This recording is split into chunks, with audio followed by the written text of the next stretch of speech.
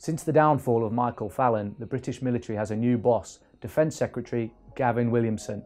Here's 3 bits of advice for you, Gav.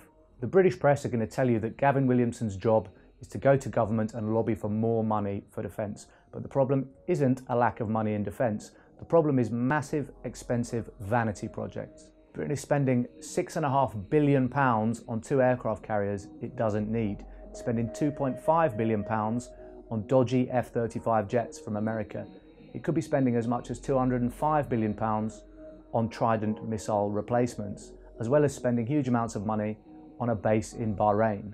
These massively expensive projects are about pursuing a defunct policy, which is at once about nostalgia for empire and keeping up with the Americans. What do these projects have in common?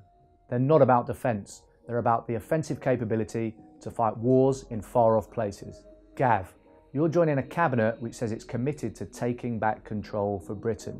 But you need to tell your Brexit mates when you get there that we really need to talk about the special relationship with the US. For example, how many EU bases are there in the UK? None. How many American military bases are there in the UK? 6. We are a military colony.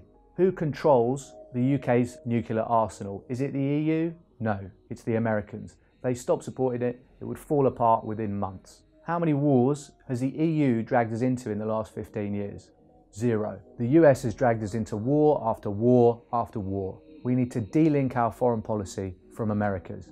Last one, Gav, and don't melt. You need to unionise the military. I'm not talking about a licence to mutiny. What I am saying is that Britain's soldiers, sailors and airmen have earned the right to form a union as a basic self-defence mechanism against uncaring generals and indifferent politicians.